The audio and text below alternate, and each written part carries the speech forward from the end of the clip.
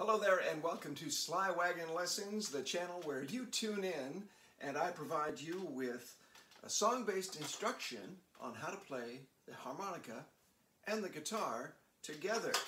A little different setup today because we're going to do something just a little bit different. I thought it might be interesting to, real quick, show you how I built my Suitcase kick drum kit. My son and I recently decided that we wanted to have some Suitcase kick drums, so a little father-son project. He built one, I built one together. It was a whole lot of fun, and they're neat little instruments because why only play two instruments at the same time when you can play three? So I'm going to show you how we built them, and then later on I'll demo it. I'm not very proficient on this new instrument yet, but we'll take a couple of simple songs and we'll play the harmonica and the guitar and the drums together at the same time. All right, so stay tuned for that. I've got another little handheld phone here that I can zoom in and show you some of the elements of the build. So to begin with, the first step was finding the proper suitcases. It took me a long time to find them. I looked in a lot of antique stores that are kind of more junk stores. But finally, I think it was the fifth or sixth one, I found a cache of the right kind of suitcases in a thrift store, a Value Village, I think it's called. So I was kind of lucky to find a couple of nice hard plastic suitcases. I won't tell you the brand name of them because I don't want to do any free advertising, but it rhymes with Ramsonite. Those tend to be the best ones. Very tough and very durable. All right? The next thing I did was on the online classified ads. Again, I don't want to advertise for a site. Rhymes with Rijiji. I found a fellow who was unloading a lot of drum gear. So I was in touch with him. He was very helpful. I told him the project I was working on and provided me with a lot of great used stuff that he was getting rid of. So I did not want to spend a lot of money on this. So I did keep everything except the skin secondhand, right, that I found in vintage places. All right, so I got the suitcase, and one of the first things I did is identified the wood. So I guess I did buy some new wood that you mount the drum head to. So it sits. There's a ring that sits inside the suitcase, you can see there, right? So we cut it out to the proper size. I have 10-inch heads on each of these suitcase drums that we made. So needed to cut out a ring of the appropriate dimensions. So it's the interior is about 9.5, and then I think it goes up to like 11.5. So it's a 2-inch rim that we cut there, and then cut a hole of the appropriate size in the front of the suitcase. Put up some pictures here. Just used a handheld jigsaw, no fancy tools or anything like that. Had some long bolts that we, so here, I'll try and zoom in on this. There it is. Some long bolts that we mounted the drum head to the suitcase with. Needed something, so that's kind of, as you can imagine. The only other sort of intricacy that I'll let you know about is on the back here where it's actually the drum head is attached, right? So I've got lock washers in there so that they stay at the tension that I've that I've set it to for the drum. You do need something in between the metal drum head and the suitcase and the ring that we cut. You need a band of something, wood, so that you can tension the drum head to it, if you know what I mean. So I was in a bit of a quandary about what to use for that. Wasn't really sure, because I did worry about cutting something, you know, perfectly round, not my strength. So luckily on one of the days that we were building, we were also making some dumplings for lunch, which had me use one of these, which is a bamboo steamer that they use a lot for dim sum and pot stickers, right? So you have boiling water underneath, and then it steams your food in there.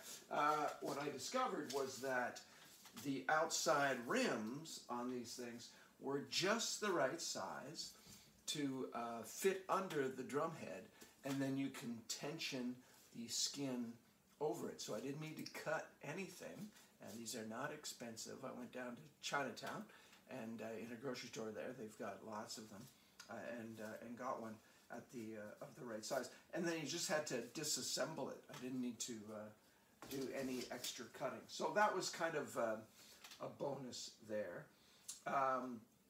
Then the pedals I've attached to the bottom.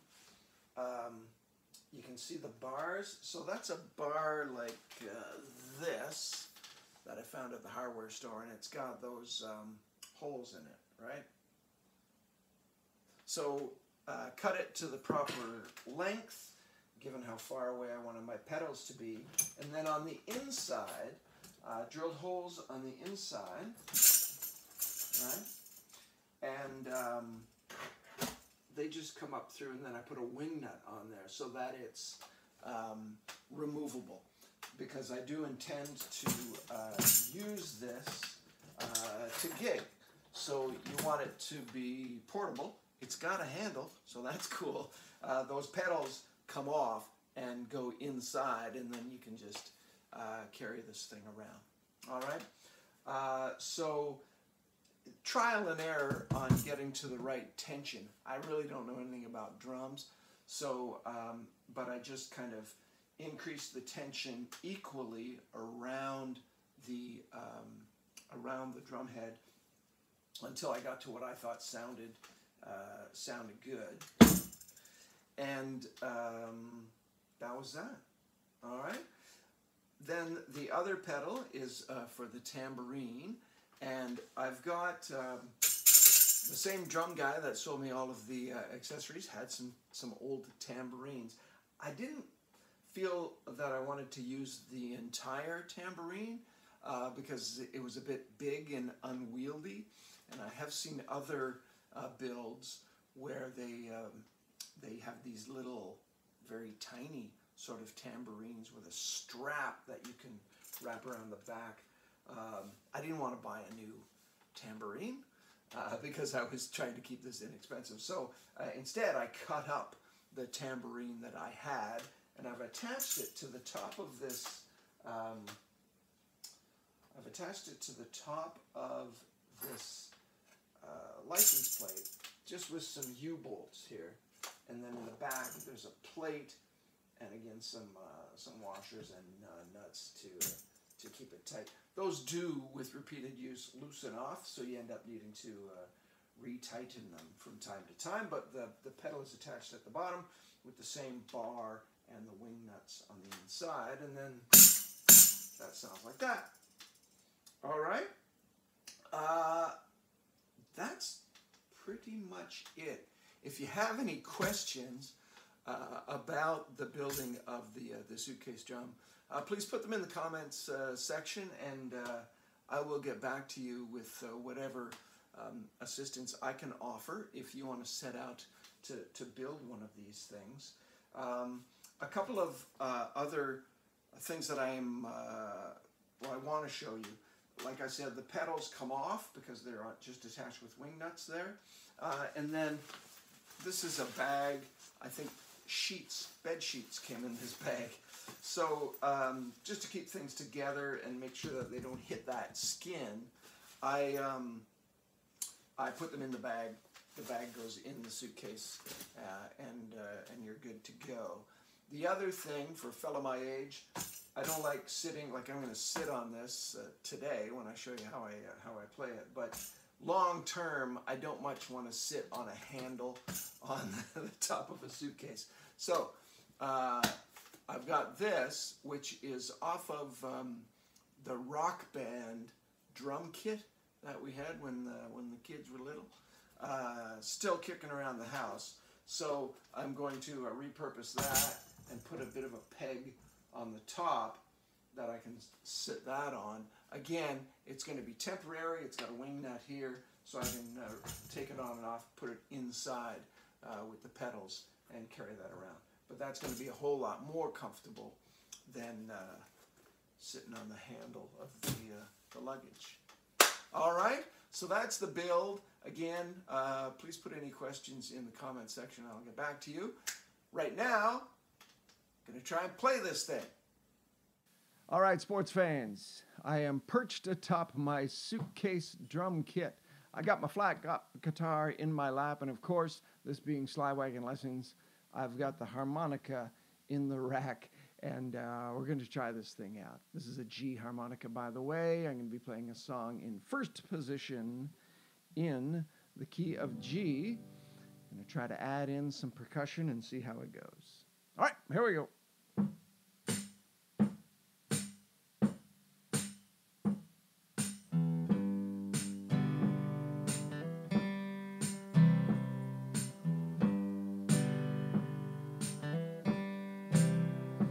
With a stew racing out at the trestles, but that blood never pumped in her veins. Now I hear she's got a house out in Fairview, and a style she's trying to maintain. Well, if she wants to see me, you can tell her I'm easily found. Tell her there's a spot out near Abrams Bridge, and tell her there's a darkness on the edge of town. There's a darkness on the edge of town.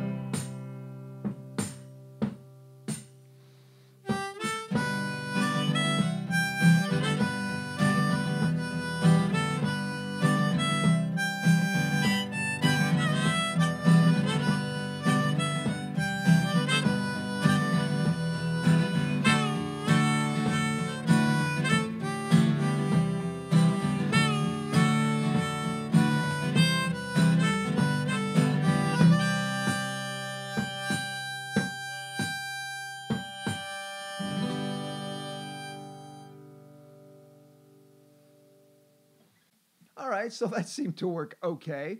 It does take a little bit more coordination to keep the percussion going at the proper rhythm. And you might have noticed there that I did have some trouble with the chord changes, but I'll get used to it. And hey, it's a lot of fun. You should build one of these and try it out your own self.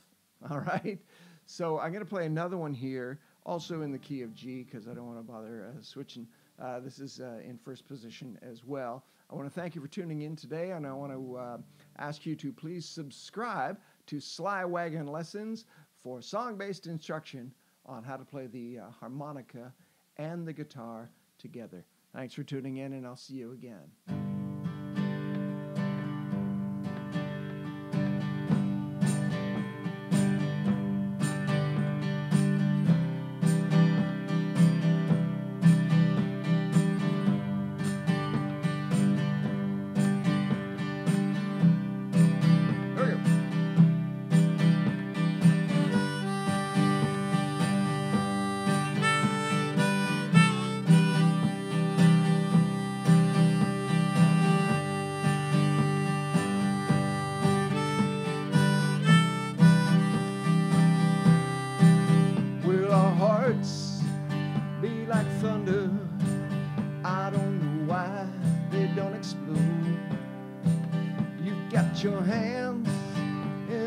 back pockets and Santa Cruz singing on the radio.